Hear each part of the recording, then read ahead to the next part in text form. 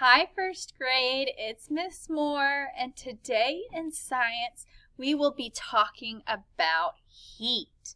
Now, heat is something you should remember from looking at our melting crayons and also looking at our melting chocolate and our melting ice cubes. So hopefully you can think right now about what heat we use to melt those objects.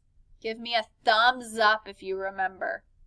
Awesome. Hopefully you said the hair dryer because that is the heat that we used.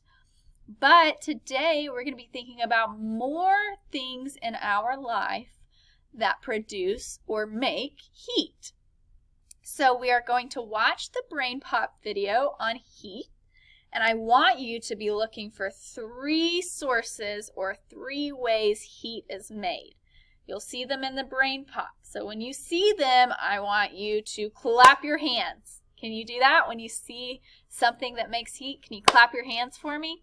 Awesome.